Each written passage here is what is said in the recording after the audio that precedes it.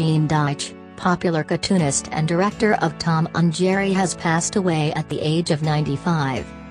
I wanna appreciate all that has subscribed to my YouTube channel, and I know that for those of you watching now will also subscribe. Thanks for doing that. According to Metro UK, the Oscar-winning illustrator died on Thursday night at his apartment in Prague. His Czech publisher, Petr Himmel, confirmed the news to the Associated Press, where he explained that star died unexpectedly. According to Record, in the 1950s, Gene was an early supporter and audio engineer for Connie Converse, one of the first American singer-songwriters. Following the news of his death, tributes have poured in online from fans, with many thanking him for making their childhoods. Gene, whose full name was Eugene Merrill Deitch, will be remembered for creating animated cartoons like Monroe, Tom Terrific, Nudnik, as well as Popeye.